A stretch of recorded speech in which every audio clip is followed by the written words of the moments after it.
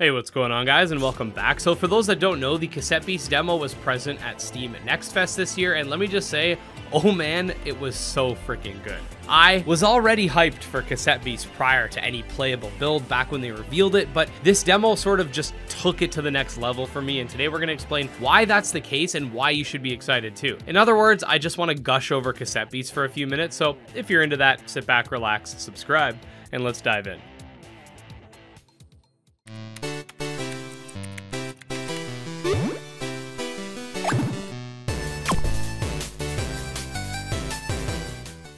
Okay, so if you don't know by now, Cassette Beast is an upcoming pixel art open world monster taming RPG where you find yourself on some strange island inhabited by monsters and those that can transform into them. The main goal of the game will be to find your way off of this island by traversing it and defeating the archangels that are these strange entities that exist within the island but don't really fit in with the rest of its theme. Gameplay wise, the game is not to be mistaken for something like Pokemon in terms of its combat, because the combat system and mechanics around it function nothing like your typical Pokemon-like game, which is why I've oftentimes said Cassette Beast is not a Pokemon-like game, but just a monster taming RPG that in some ways can be visually compared to Pokemon, and very lightly in the gameplay, just in the fact that you obtain monsters. I mean, kinda, but that's it. Combat plays in a 2 versus 2 format, with all monsters being monotyped, however having the ability to fuse with one another to become dual typed and more powerful. You're able to attach various stickers to your cassette tapes in order to add more moves and passive abilities to your monsters as you please, so long as the monsters are compatible. The type chart does not work in a not very effective and super effective format, but instead revolves around various buffs and debuffs and even transmutation when certain types interact. So this is all the stuff we knew prior to the demo. So why has this demo specifically gotten me so excited for this game? Well, first of all, if you haven't already watched my demo playthrough, I highly recommend you do so because it's an absolute blast. But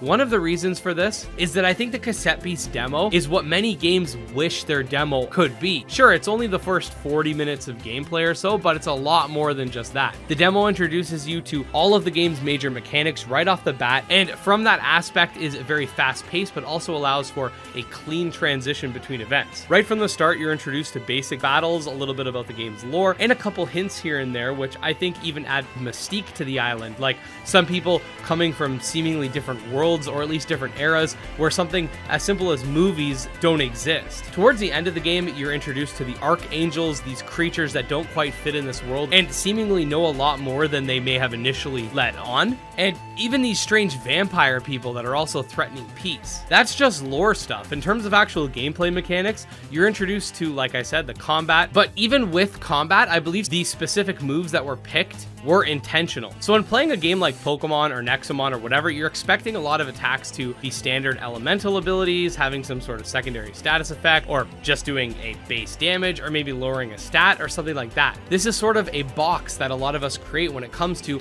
what's possible in these types of games. One of the moves that I think perfectly exemplifies how Cassette Beast intends to break out of that box that we've created is the move your partner possesses, dubbed Call for Help. What this move does is it adds a third party member to your team for a short period of time based on the area that you're in. Now imagine something like that in Pokemon where you're fighting in a double battle and suddenly there's a third Pokemon added to the mix, making it a 3-on-2. This is something that would likely never happen, and honestly, I don't think most people would have even thought up that as an idea for an attack. The extra monsters that come are by no means overpowered, but do act as a good way to take certain hits and get off a little bit of extra damage, and I think this perfectly exemplifies how Cassette Beast both aims to be different and also showcases their ability to, again, think outside of the box. The demo also showcased how the sticker system works. It went into the bonding mechanics, fusion, boss battles, the AP system, and more, all tightly knit into this one great experience. The main complaint I've seen regarding the demo is people want to play more, and I mean, that just goes to show how successful the demo was in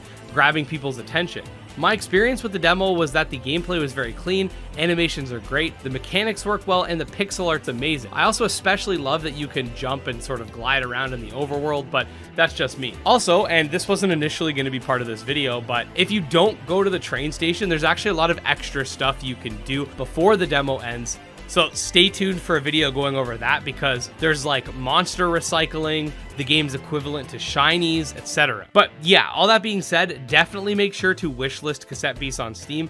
I personally think it's going to be the pixel art monster taming game of 2023 when it launches, and we need to give this game some much deserved attention. All that being said, if you are a fan of cassette beats, or you just want to discover more monster taming games, or are a fan of the genre, definitely subscribe to the channel because I put out new monster taming videos every single day. You can check out my Twitter, my Discord, and my Patreon, all links below. Special thanks to the patrons, especially Jim Hamilton, Dro Ghost, Dark Persona, and Exodus, and we'll see you guys next time. Peace.